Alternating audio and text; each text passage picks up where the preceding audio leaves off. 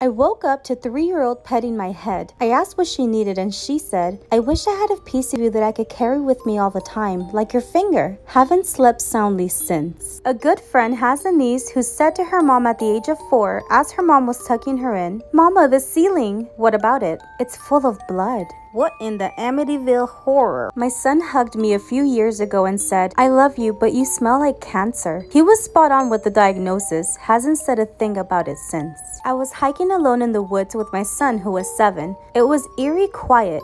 Out of nowhere, he says, "The woods demand a sacrifice." Bitch, if it's between me and you. My friend said her grandkid was scared of the scratchy-faced man in her closet. One day, she was organizing pictures and her grandkid said, "I know her." She said, "No, honey, she died a long time ago. That's my grandma." Kid said, "That's the lady who protects me from the scratchy-faced man." Putting my half-brother down for a nap, he goes, "I can't sleep with the mean little boy staring at me." Points to the dark closet. We didn't take a nap and went to the beach instead. One of the twins I used to nanny would wake up before his brother, hide in darkened areas of the house, and make a noise like the kid from The Grudge. How does it go again? I can't remember.